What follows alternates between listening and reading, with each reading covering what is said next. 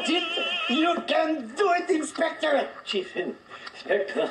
You can walk, Chief Inspector! You can walk! Yes, yes, you are a genius, Bugs. Flowers for little girl. For little girl, they grow down in Yes? It's a special delivery. Thank you. I'm sorry, I'm a little shocked. Forget it.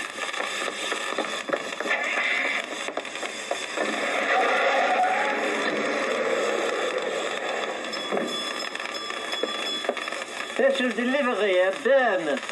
Were you expecting one? A bird?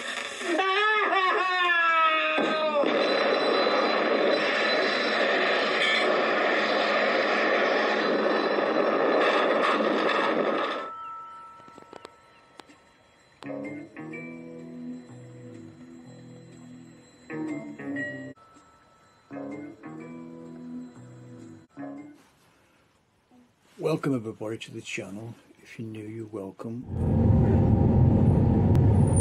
Welcome everybody to the channel. If you're new, you're welcome. Thanks for tuning in. Just out with my motor today. Got a few jobs to do on it and stuff, and a few jobs to do. Yeah, thanks again for all the new people. Obviously, subscribe to the channel. Thanks very much. What today's about really is just an update really on coming up to the end of the month now. Obviously there's nobody from Capita's come out to my premises or property. That could happen next month. I could be getting another letter again shortly. Who knows? This is what you have to do when you become license free, like Inspector C. You have to expect these things might happen to you, and who knows what's going to happen? I don't know. But as long as you know what happens on the front door, what you have to do on the front door. And of course, what you have to do on the front door, which I've said so many times on this occasion, and more so now because, as far as I know, I bet the BBC are going to be, because of the football situation, people going out and watching football in the pub maybe, but at the same time people at home who are not paying for a license, the BBC think, oh, we can catch people out whether you're watching or not, it's up to you. Well, I don't advocate that person. I'm not watching, I'm not paying. It's that simple, folks. But as I said, as long as you know what to do, basic rules. If they knock on the door, you're not obliged to let them into your property whatsoever. You just say no thank you, do not require license, this address. That's all you need to remember, folks. As I've said so many times, I don't want to keep repeating it, but it's the main thing, because without the evidence to get in the property and you're telling them anything, if you don't engage them, they're not going to get any evidence, which is what they need to make a prosecution. I just don't want to see anybody else get fined in this country unnecessary, as long as you know what to do. If you know what to do, that's why I'm here. This is what I'm doing this channel for, is to make sure that you do not get fined at your front door. That's what it's about. Things might change if, like I say, my friend Nigel gets into a good number of seats and gets to become a effective opposition to Labour, and probably the Conservatives will be wiped out, or the Lib Dems might pick up more votes, and you never know what might happen in 5 years' time. Nigel wants things to happen over a period of time.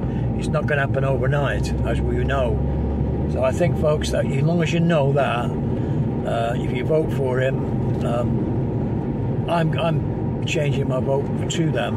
I normally vote Labour, but I am going to vote for Nigel, because he does what he says on the tin, and it's a bit like, if you ever remember a comedian, which I love comedians, of course.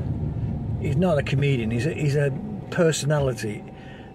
Val, what's his name? Not Valdoornik. Let me tell you a story. What was you tell you a story?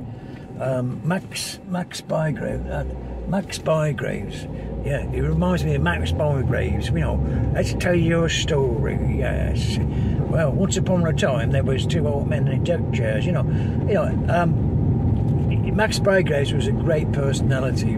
Sadly missed now, of course. And Nigel comes on. You can if you come on stage, Max Bygraves, in a big stage, you can make the audience relax in 5 minutes, just like that, whether you like him or not.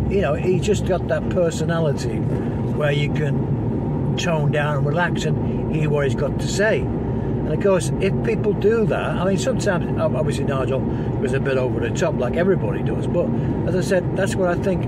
So I said, let's tell you a story. Yes, a story. Max Bygraves, sadly missed Max. Great Max, great. So I did say that it would be all documented here, whatever happens in the next few months. It's all going to be done documentation-wise, what happens to me personally. I can pass it on to you, and then you can figure out what yourself what you want to do. If you want to become license-free like Inspector C, that's up to you. I'm not forcing anybody to, but it's just I don't watch it, I'm paying, so I watch catch-up, like I say, a channel like Chelly John's channel. All you need to know about watching other channels. He's got great videos there, and there was videos there where you can watch. It tells you a lot about what you can watch. I'm going to point that video out for it. So like I said, this and of course eventually in say 5 years time, in 2027, 2020, 2030, the terrestrial television will be a thing of the past. Like today, I'm not watching any television. My mum and dad are, of course, but I mean, the generation that they've got to appeal to is a different generation than they had 30 years ago.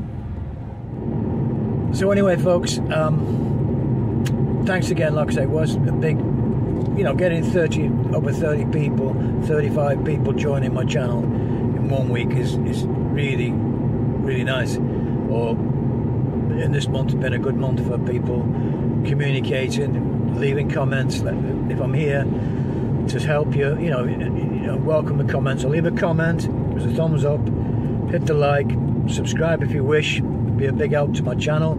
As I said, I'm progressing a bit with a bit more people joining me on this channel, and I appreciate it. And thanks very, very much for all your likes and stuff. And it's great. And hopefully we can keep on growing. And as I said, I don't want to see anybody get fined really when they do come to the front door. Let's stop people getting to court, getting to fines, for unnecessary things, whichever way you're doing it.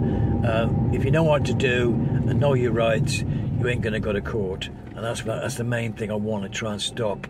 No more fines at the courts in this country anyway. And of course, what you have to do on the front door, which I've said so many times on this occasion,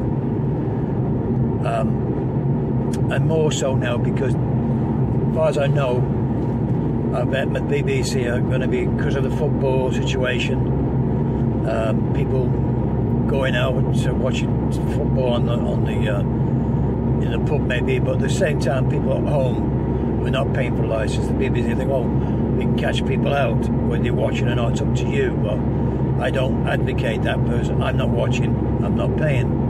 It's that simple, folks. But as I said, as long as you know what to do, the basic rules. If they knock on the door, you're not obliged to let them into your property whatsoever. You just say no, thank you.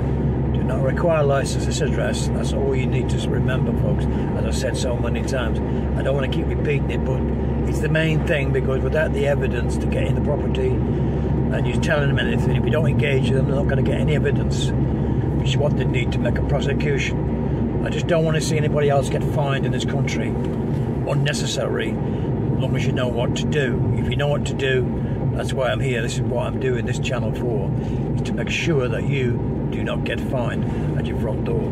That's what it's about.